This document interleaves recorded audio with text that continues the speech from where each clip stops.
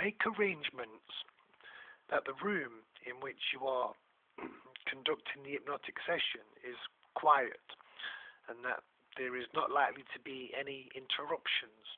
Also, that the room is neither too hot nor too cold, and above all, that there are no drafts.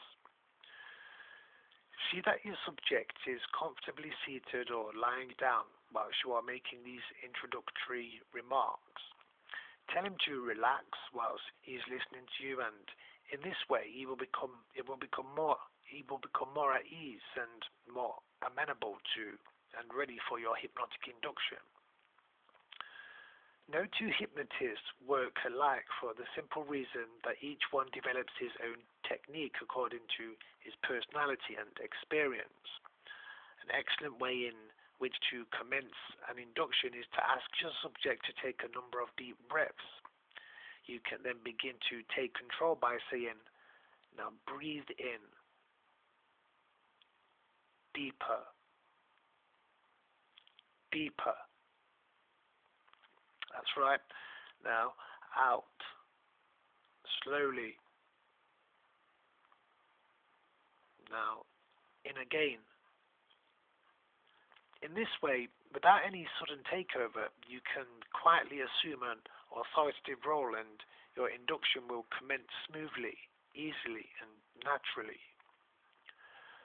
Assuming that you are using a fixed gaze method of hypnotizing, as instructed in earlier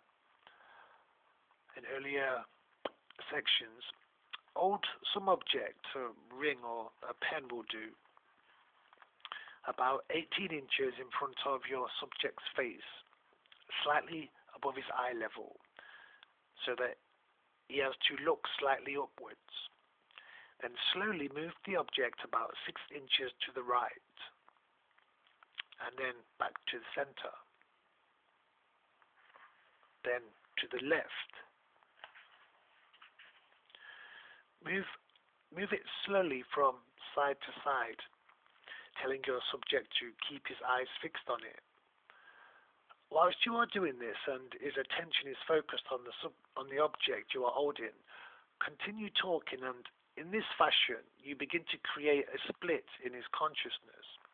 Tell him that soon his eyes will begin to tire and that involuntarily he will blink.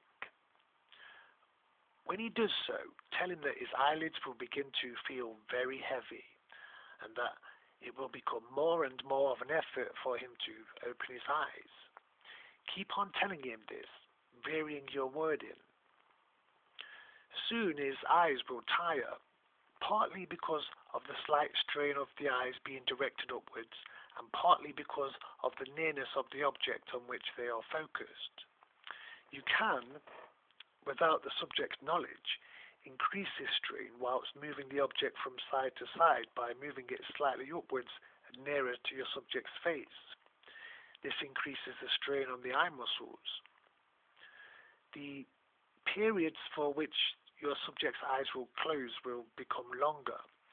When this happens and you detect signs that his eyes are fatigued, tell him to rest with his eyes closed and continue talking on the lines of the material given in earlier sections for deepening the hypnotic state. To bring about this induction in which you are teaching self-hypnosis, you can use the above or other methods of hypnotic induction described in earlier sections, but with practice you will soon begin to experiment with methods of your own. Continue with your suggestions for deepening the hypnotic state until you judge from signs such as the head lolling over or the body slumping or other obvious signs that your subject is hypnotized. If you are not sure, continue with your suggestions, or you can make some tests. But it is best if you are uncertain whether your subject is hypnotized to phrase your suggestions in such a way that he cannot disprove what you tell him. For example, if you say, "You cannot raise your arm," and immediately he raises his arm, which he may do if he is only lightly affected, your authority is weakened. If you are not certain, it is more prudent to continue with the trance deepening suggestions for a longer period before making any positive tests. When you feel the subject is sufficiently relaxed, begin to make the suggestions he has requested you to make, or make those which you judge would be helpful. When you have completed these, make the post-hypnotic suggestions that he will be able to induce this hypnotic state in himself and register suggestions in his own unconscious mind. It is better to give precise instructions on just how your subject is to carry out his self-suggestion sessions. Prescribe a definite routine, such as, when you are about to begin a self-hypnotic session, breathe deeply 10 times, and as you do so, you will begin to feel relaxed and sleepy. If you are lying down, look at your ceiling, or if you are sitting, look straight ahead and count silently to yourself. When you get to 10, your eyes will close by themselves, and you will then go on counting silently to yourself, getting sleepier and sleepier as you count. When you reach 20, stop counting and rest, for you will have sunk down deeply enough to register suggestions in your unconscious mind. Then remind him, when you reach this detached state, however light or deep it may be, this is when you let your suggestions float silently through your mind in the way I have already described to you. Make a post-hypnotic suggestion to yourself that he will make a post-hypnotic suggestion to your subject that he will never have any difficulty in waking himself from the hypnotic state.